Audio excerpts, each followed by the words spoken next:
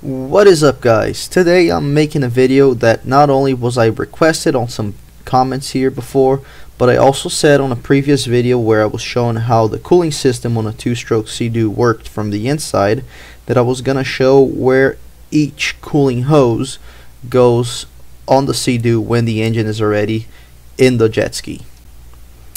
As you guys can see, I already have my engine in place, but I do not have the drive shaft installed. That's because I'm gonna replace the drive shaft seal carrier because mine has gone bad.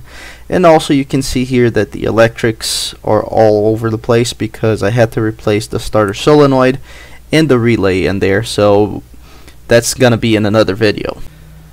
But now let's get to it so I can show you how the cooling system works. Well, to start with this hose here, you can see it's a regular gas hose.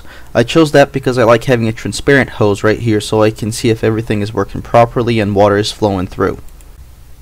So starting with the intake, this hose here comes from outside, comes from the jet pump. This is the hose that feeds water into the engine when the engine is running. The water then flows into the head and the cylinders of the engine to cool it like we saw in the other video. We also have this hose here, which is an exit that goes to the back of the jet ski, which is your flush port. That is the connection that you plug your hose in when you want to start your jet ski outside of the water and flush the engine. When you flush your engine, the water then comes in through this hose rather than the one on the left. So after that, when the engine is running, the water is going to get out through this hose here, which has a T connection. This T connection is going to have two exits, one that goes to the bottom side of the exhaust and one that comes to the top of it, as you can see. So the exit on top has a coil that runs through the exhaust up to the nipple that it has on top where it has the transparent hose connected to it, and the bottom connection goes straight down to the bottom part of the exhaust pipe. That's it for the hoses up here, but as we've seen on the other video, this engine has channels within that exit on a nipple on the exhaust manifold, and this is exhaust manifold, which is in the back here. I'll show you in a little bit. As I said, has a nipple that connects a hose to it, and this hose goes to the telltale, which in some jet skis are in the back and some are on the front left side. Let me go around and show it to you.